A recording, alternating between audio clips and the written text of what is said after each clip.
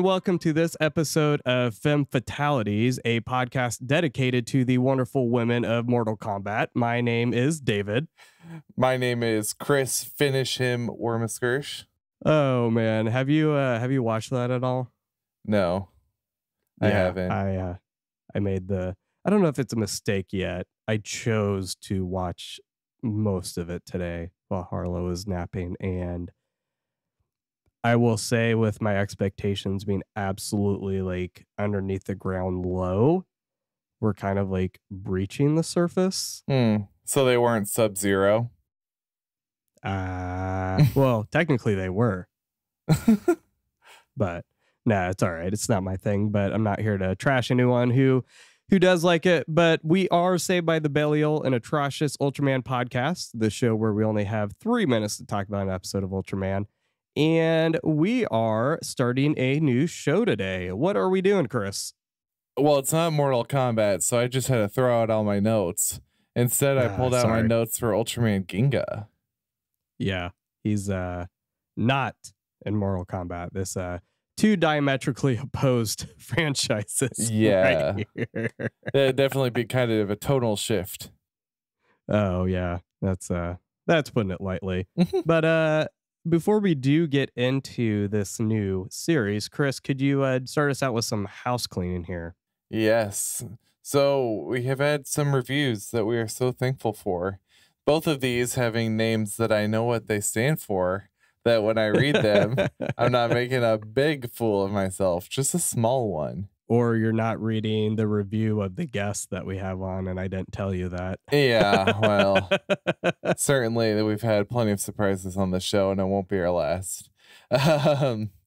So we have Mel0925, sweet and pithy. 3 minutes is the perfect amount of time to review each episode and still leave you enticed to go back and watch it. The show is funny and enlightening. I always learn something new. Same. Really love the format. I'm really glad that people are kind of catching on with that 3 minute thing. It is perfect. There's stuff that we kind of sometimes we want to say. There's stuff that some episodes where we don't quite make it, but yeah, I think it's really pushed us. I'm glad everyone's jumping on. And then we have Terry 2099. Finally an excuse to watch some Ultraman. I know you've been sitting with all those Blu-ray discs on your shelf, just waiting for the perfect chance to pop them open. So we are happy. That's actually what he says. Oops. Man, I'm psychic. I really dig this show's format. It works surprisingly well. Yeah, tell us about it. And keeps things moving. David and Chris also crack me up with their banter and are even enlightening at times. I love this feeling of like a couple of actuallys in there. Actually enlightening. Get excited every time a new episode drops. I gotta give them props for finally making me watch some of my Ultraman Blu-rays. Told you. Yeah.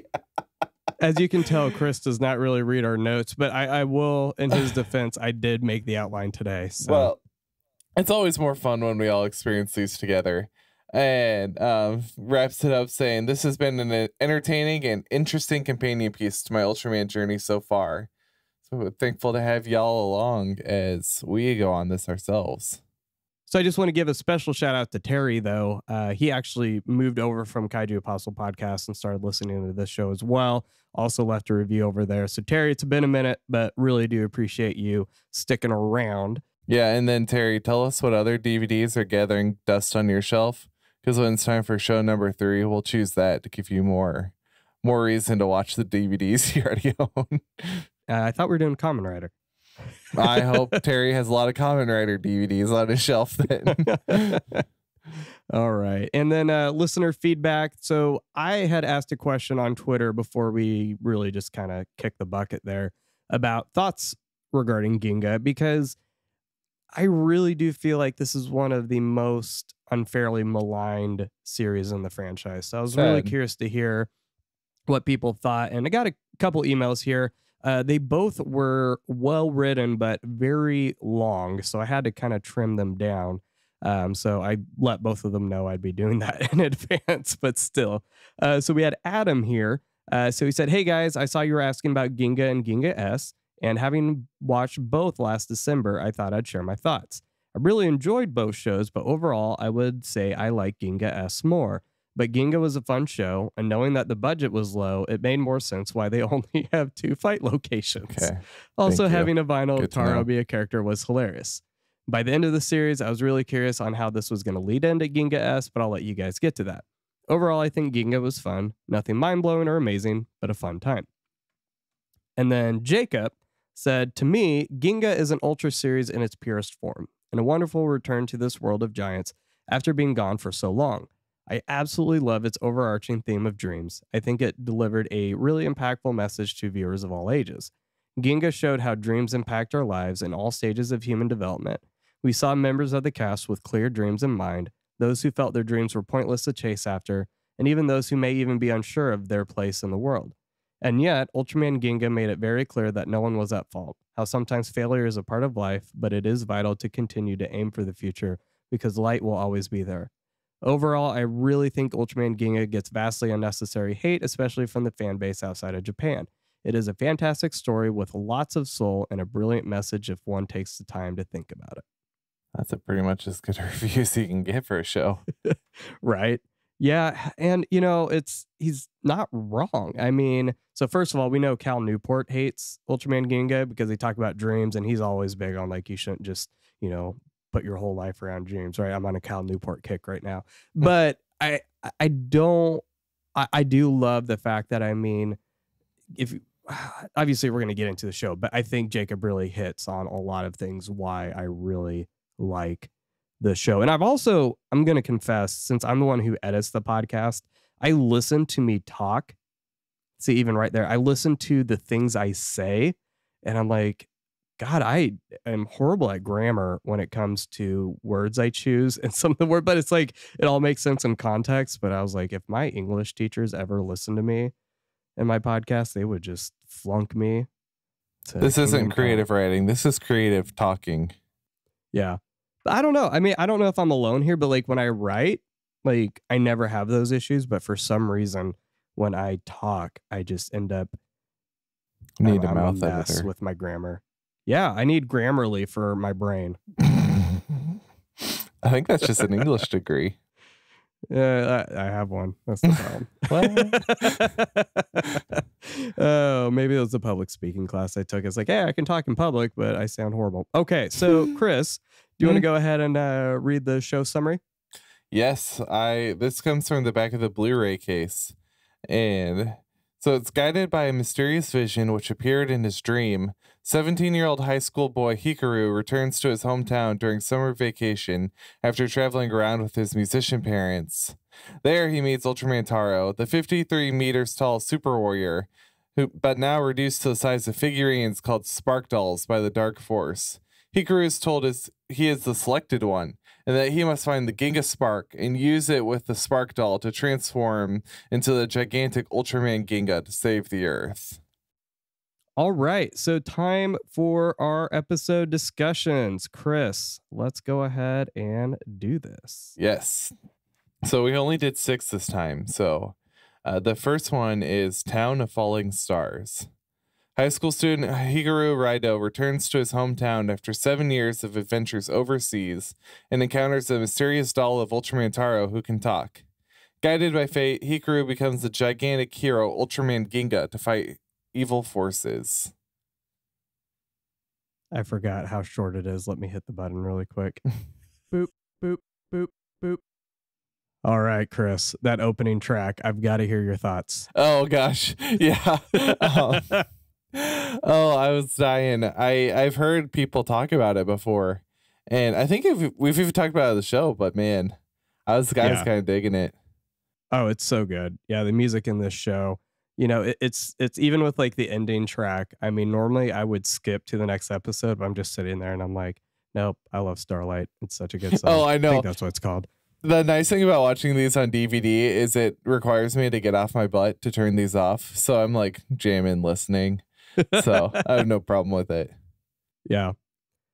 So how do you feel with this different tone right off the bat? I mean, it's not, I know we've talked about like tonal whiplash and, all these different things, but just by and large, it is an entirely different show. So Entirely different going show. from the original to this, like, what are your thoughts? Because I mean, this is such a good way to, I think, to start this series. Yeah, and I'm really like the way that these are juxtaposed now in my mind, whether or not anyone connects these two, like it is in my mind because this is the order that we watched it in.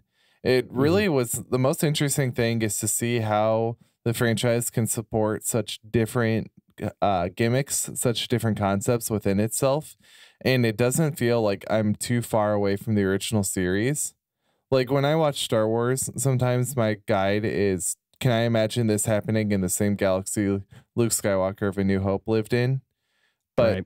I can see this happening. Like the world that Hayata lives in is the world that this can take place in. And I think that's a real, like, I really love that about this show. That the concept of a talking doll. And listen, I mean, I've been so tempted by the vinyl toys for Zenkaiger and also just some of the Ultraman ones. So the fact that a whole show is kind of based around these, that's so funny. I don't even care if this is like 80s He-Man, like toy commercial. That's so funny. And it works so freaking well that it doesn't bother me one bit. It does. And like we said last time, for people who get upset about that, you're ignoring, even in the original, they were marketing the toys, they were marketing Ultraman masks. I mean, that's how it is. But yeah, I mean, just this first episode right off the bat, it just sets the tone for such a wonderful show. I mean, Taro is he's such a pleasure to watch. And I love how, like, you know, Taro's talking, to Hikaru, and he's like, here's all the super plot narration. He's like, huh? How's this doll talking? Like, you're you're focusing on the wrong thing here. But what I love is that these episodes seem to go by so much faster. You know, like like I binged like 3 in one night, and I'm like, I'm done. And and that's nothing against the old show. It's just it's a different pacing, and I think it makes for more enjoyable watch sometimes. All right. Episode number 2, A Midsummer Night's Dream. Hikaru shares his secret with Misuzu, his childhood friend of being Ultraman Ginga. However, the evil monster Keemer now sets his eyes on Misuzu. Can Hikaru keep the girl from being harmed?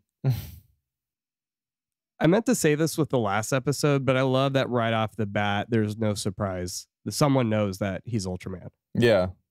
Well, they can't waste time. They don't have a lot of episodes here. No, they don't. They don't. But I mean, it's not the first show that's happened, but I love again, the differences here. But so I had made a comment before about how I was like, it seemed jarring that, you know, Keiichi Hasegawa, who had written, you know, Godzilla, Mothra, King Ghidorah, and Ultraman Nexus. I was like, him writing and SSSS Gridman, also writing this, but watching this one, the writing is so good. So I'm like, okay, watching more of those shows closely, I could see where his fingerprints are. Like, my favorite line is, do you want to know? It'll be a long story.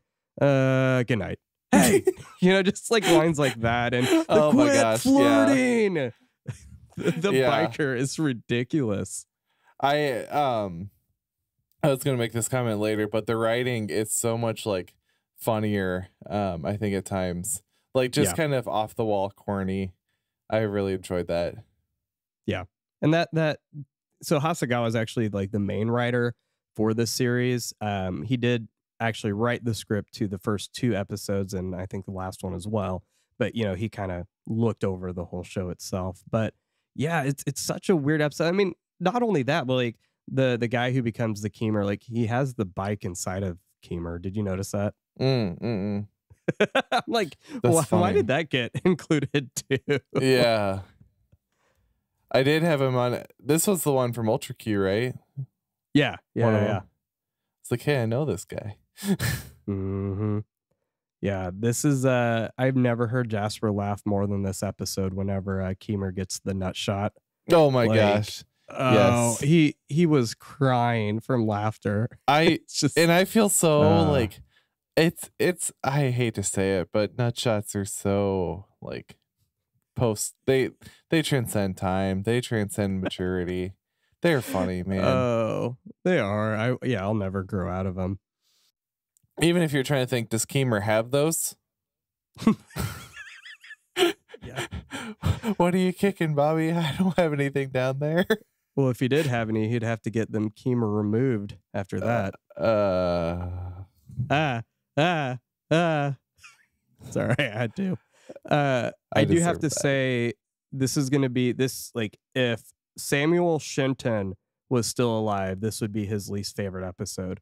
And if you don't know who that is, I would say Google search it, but Google's evil, so just go online and search Samuel Shenton. If you get the joke, email us. It's funny, I promise. He promises.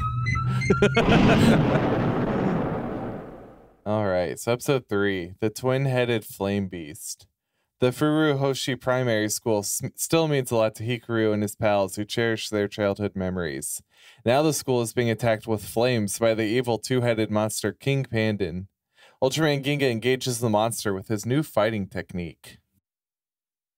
We really aren't reading essays like we were with the first series. No. You said you have the Blu-ray, right? Mm-hmm. Yeah, the booklet is so tiny. Yeah. I mean, I don't even know if you got a booklet, because a lot of us, when we got them, I think the first pressing of them didn't come with the booklet, so they had to send me one. So yeah, the Amazon reviews when I looked kind of pushed me to order straight from them. Yeah. Because of that. So yeah, I think I got mine from Best Buy. I can't remember. But yeah, this episode really, I think, gets into why I love this show, because it's not just silly all the time. mm-hmm. I mean, we see that this darkness that the antagonist is, without revealing who it is, because you haven't watched the episodes yet, diving into, it's something that can be found in everyone, right? Mm-hmm. And at the end, we see that Yuka, the reason why she allowed herself to be consumed by this darkness was she was lonely, and that's really it, is all these dark hearts and minds are the result of pain, isolation. And I know you just wrote that article on Substack today, just about overworking ourselves during the pandemic. But really, like, you have the people who have overworked themselves, but still, like, are at a point of they've felt isolated, they felt alone, but work doesn't stop, right? We're not having solid relationships that we've had, and that's when we find ourselves, like, not becoming possessed by monsters, but I think we find ourselves at our worst is when we allow that pain and isolation just to really overwhelm us. And it's tough to not let that happen. The past year, I mean, I know how it feels. I've been there, and a lot of us have. So I watched this episode. I'm like, I mean, I can relate. You don't always realize what's happening until it's too late. Yeah, and I think to your point that when we are formed by the systems in which we're molded by, and I think especially knowing a little bit about Japanese culture with overworking and staying too late and letting the impacts of business culture and busyness culture impact the way that we're formed, we do. I think the thing is, we don't think about this very much, but we do give ourselves over to patterns of evil and violence when we do conform too much to these patterns of busyness. It's an episode like this that takes it to the supernatural, maybe the extraterrestrial, that helps us realize, like, what that might look like, a little more exaggerated. But we do have to take some of these as, like, warnings about the way that we let isolation form us. And, like, do we take it as seriously as we should? And this episode says, take it seriously, because it hurts you and it hurts others. And we don't want to think about ourselves that way. Nope. All right. Episode 4. The idol is Ragon. There we go. Misuzu is selected to replace a model who cancels the photo session at the last minute. Meanwhile, her friend Chigusa secretly longs for becoming an idol, while Kenta wants to be a cameraman. Everything is turned upside down when the deep-sea alien Ragon shows up to shatter everybody's dream. Oh, okay. Yeah, I think this episode is a little bit of the same kind of idea, but this one kind of the fact that Ragon just kind of shows up and ruins it makes the question a little bit differently. But I do love the way that this series is contrasting how are we controlled by forces outside of us and how are we sometimes resistant to them. Like, could they have followed their dreams of being a model and a cameraman despite kaiju? I don't know. I just I figured that these two episodes were put together deliberately to kind of show like how do external forces in our dreams interact? Do we give ourselves over to them, and do we resist them when they fight against us, or do we like kind of keel over and just let these happen to us? Like, what agency do we have in carrying out our dreams? Yeah. Yeah, I mean that is really in line with what I was thinking. Because I mean, obviously this show's trying to, talk about, following your dreams. But what happens when like our dreams don't seem to come true and our friends get praise and attention and we don't, right? What do we do about that? And what we talked about in the last episode, I mean, this is where I feel like this is the kind of stuff that kids do need to be hearing about. We live in a day and age with like social media where, you may post a selfie that gets a couple likes and your friend posts a picture of whatever and it gets hundreds, 200 and we're constantly comparing ourselves to each other over the silliest things. These are messages. I mean, I think adults need to hear that too. We're not exempt from that by any means, but these are the kind of things that this is the new temptations for children in our day and age, teenagers. And I love that Ultraman is touching on that because this is going to affect them into adulthood, right? I do love that, I'm writing here when I was talking about how, Hikaru he starts with the monster and then turns into Ultraman Ginga. Like, I love that variation because, the suits look great, right? So obviously seeing the variation of monsters fighting each other and then Ultraman Ginga, and I was like, man, we've done 4 episodes of this already. And then all of a sudden, Jean Killer comes there at the end. I'm like, okay, well, so much about predictability, right? I forgot about that. Right. That was such a twist. When I knew there were robots in the series, but yeah, what a twist. How many times are you going to make that reference? Hopefully not many more. Might get a little stale. Yeah. I love at the end though, where Chico says like, I'll become an idol at any cost. It's like, really? How many Philistine scalps will you end up collecting to become an idol? Are you sure? Yeah. Foreskins? I was yeah, that's what I was gonna say. Alrighty. All right, yeah, I'll edit all that out. Freaking talking about foreskins. Okay. Don't edit that. Episode 5, The Hater of Dreams. Hikaru talks to Misuzu and Chigusa about the time limit Ginga has, while he and Ginga are fused into one. This is witnessed by Kenta, who mistakes this as a sign of him being isolated. Catching Kenta's anger, alien Velky sees this as a chance and sets out his evil plans. I do have to make a comment. I mean, Mill Creek, I love everything you've done, but like these descriptions are just not edited at all. These run-on sentences are killing me. They are Pauline in their length.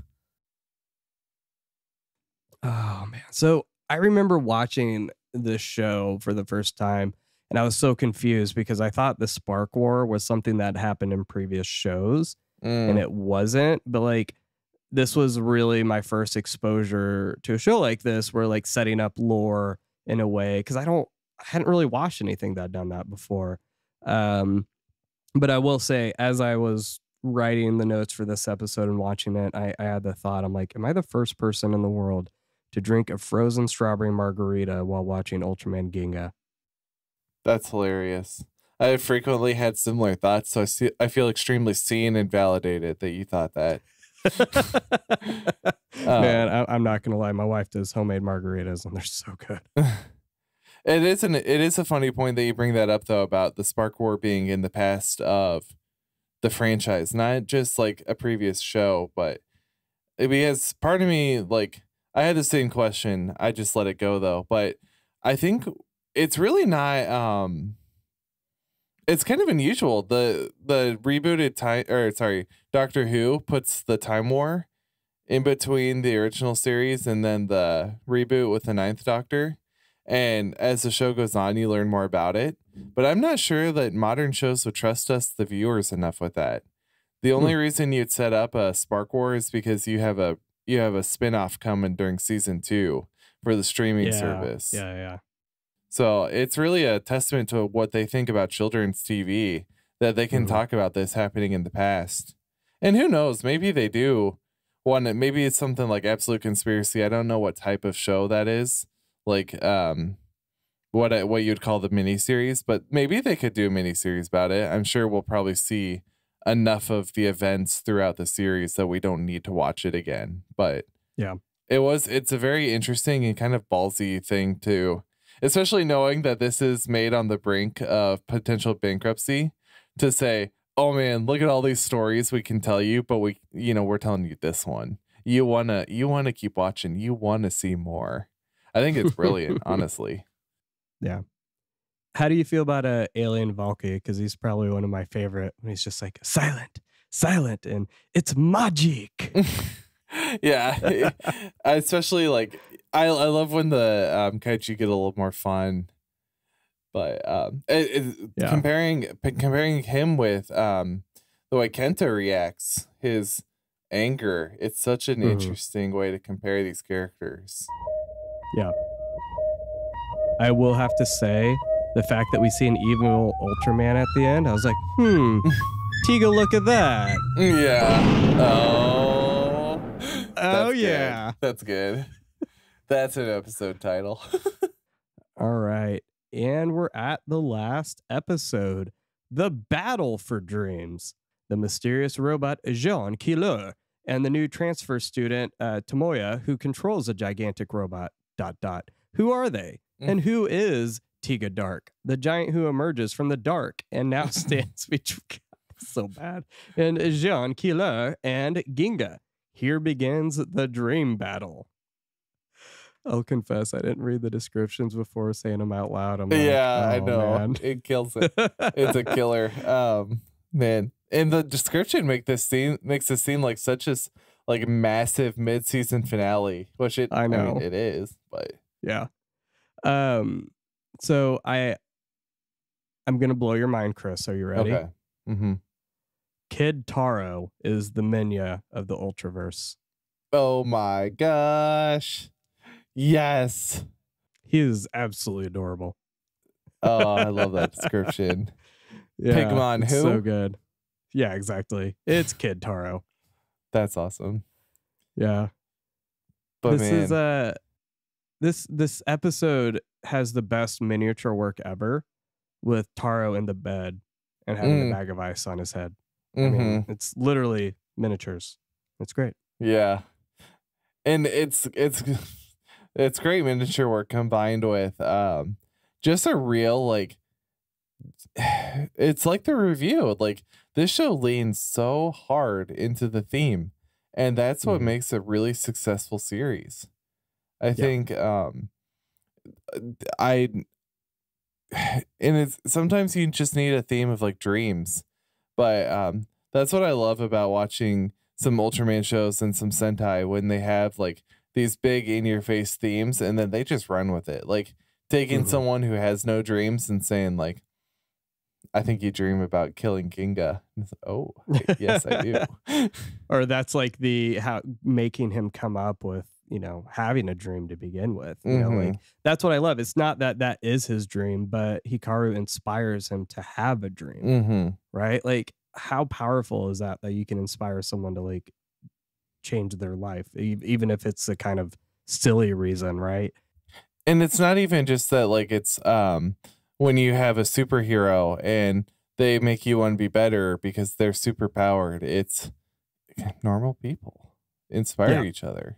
They're absolutely. This is a group of friends. And it's the same reason that I think Parks and Rec took off so well in America, is we like seeing people like each other. And I really love that in the show. Yeah.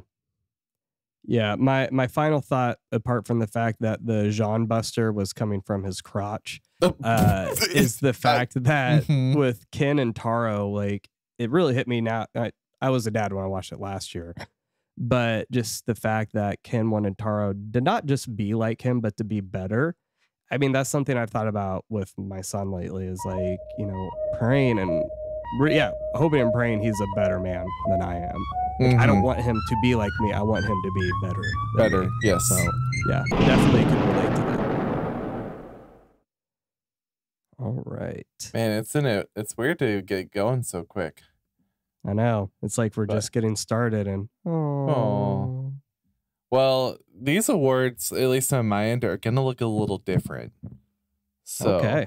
I'm excited for that. I have already it's me pushing the boundaries on what these awards do and mean is not new.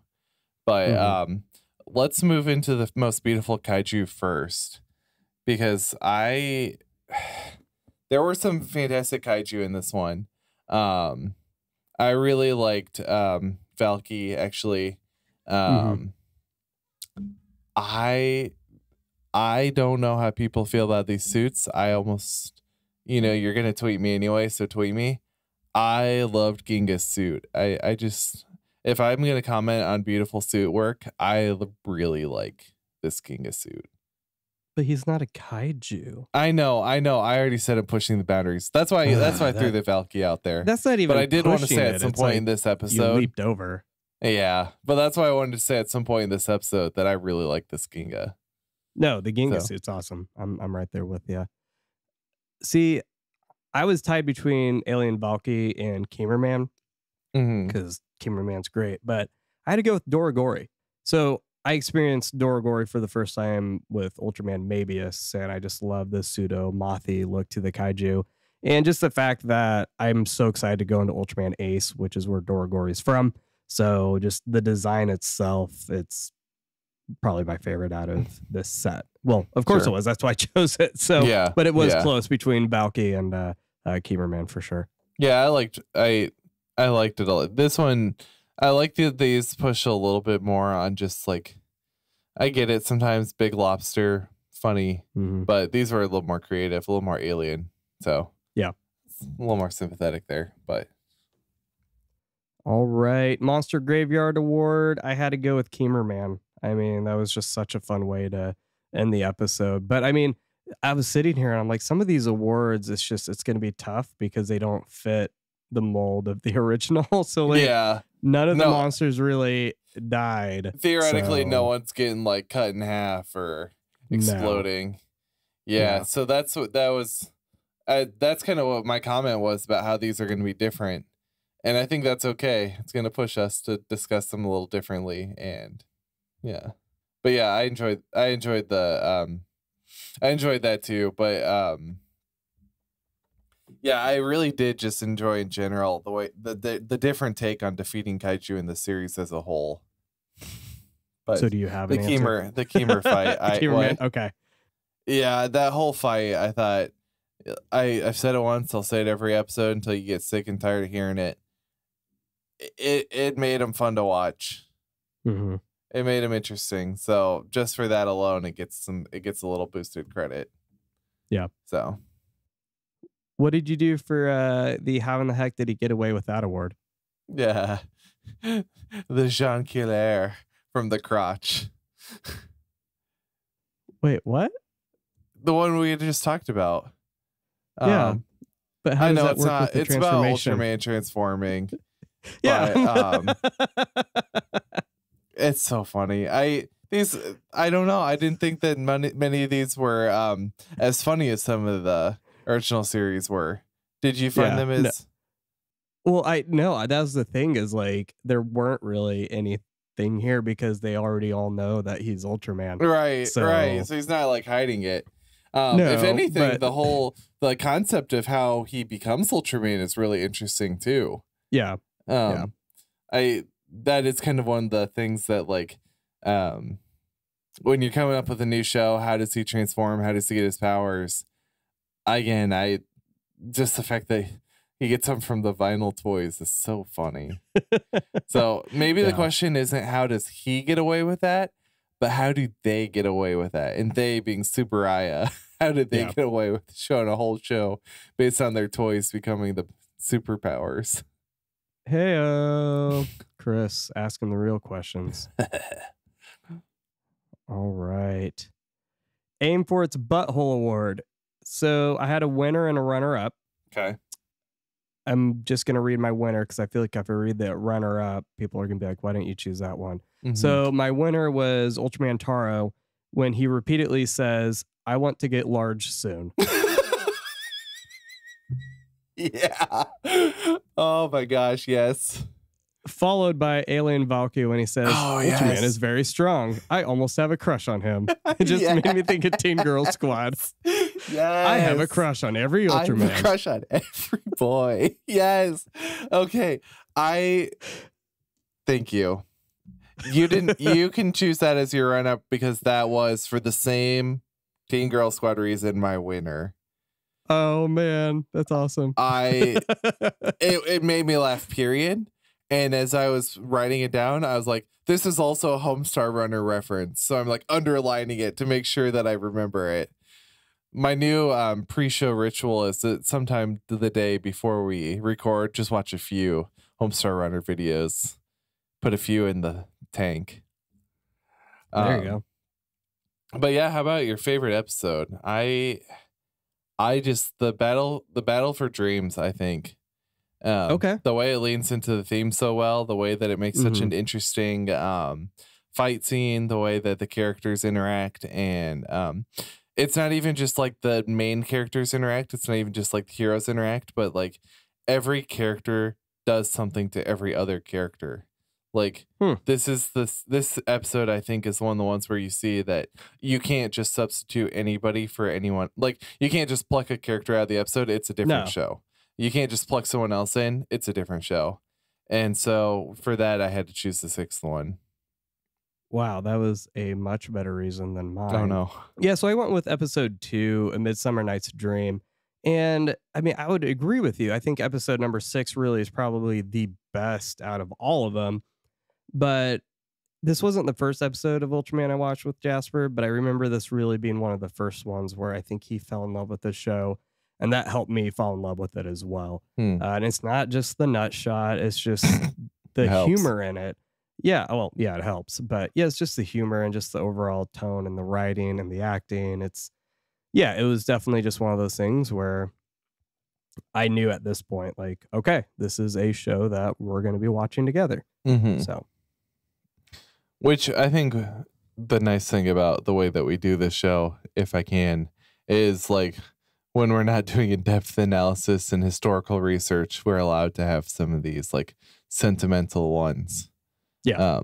I'm gonna bet by the time we do Z, I'm gonna have a few more sentimental ones in the episode discussions than normal. But yeah, I did want to make sure that I had at least one like good answer when I told episode 6. So I'm glad you liked it. I did. All right, Chris. Yes. So next, you mean the theological? I'm joking. Yeah.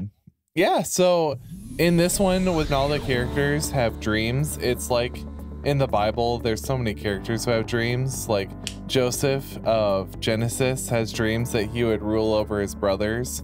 And it's actually through the dreams that he interprets that he saves a man's life and tells a man that he's doomed. And it's from there that he takes second in charge over the whole world. And then even Jesus' adopted dad Joseph also has dreams that protect Jesus' life. And then Pilate's wife has dreams that, don't touch Jesus because this man hasn't done anything wrong. And so basically what I'm saying is every character in Ultraman Ginga got dreams from God. And God's the one that caused Ginga to happen. Checkmate, atheist. Checkmate, atheist. God caused Ginga. As always, Chris, thank you for that.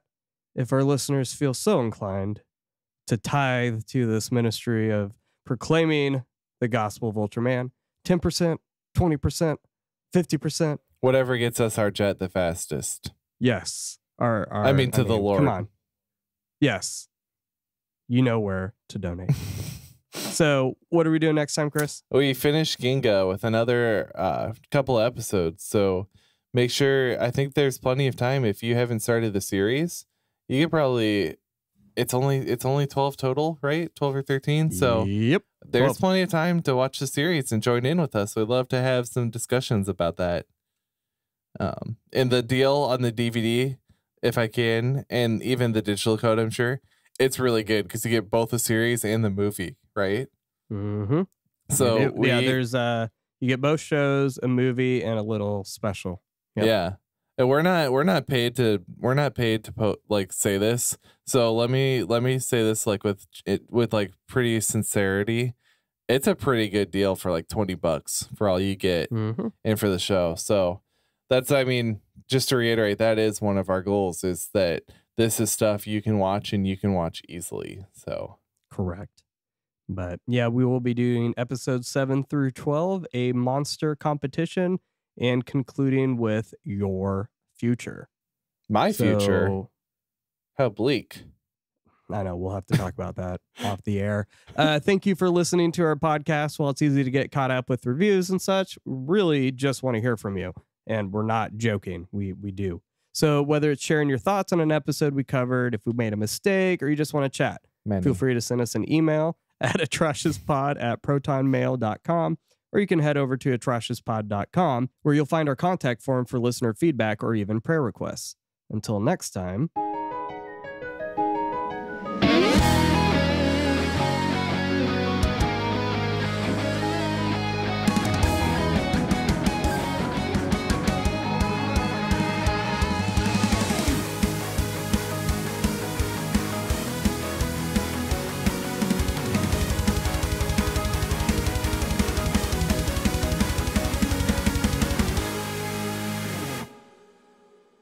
It really inspired me. Like, okay, we're going to stick with this and we're going to keep doing it. And it wasn't just the, oh, hey, babe, how are you? Oh, the ball. Sorry. Hold on 1 second. I'm sorry. I forgot.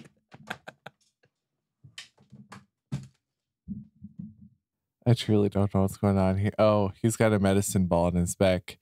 He's handing the medicine ball to his wife. And I'm pretty sure they're smooching in the background. I can hear just big...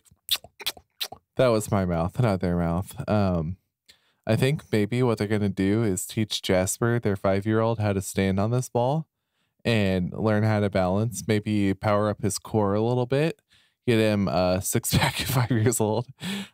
He still hasn't returned. I'm pretty sure they're having a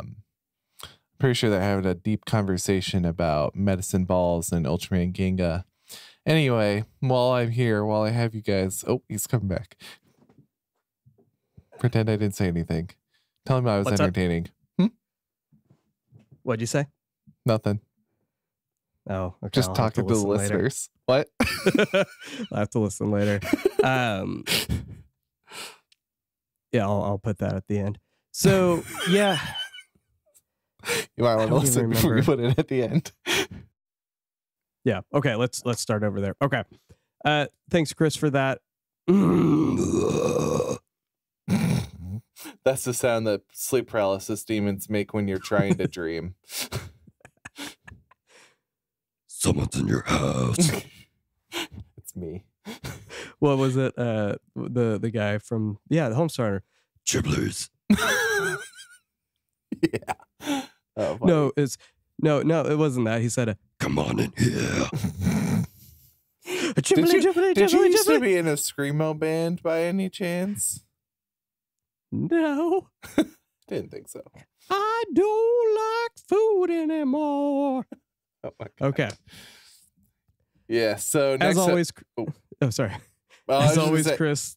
Oh my gosh. I'm gonna introduce you into that, where you'll find our contact form for listener feedback, or where you'll find our list. I don't like food anymore.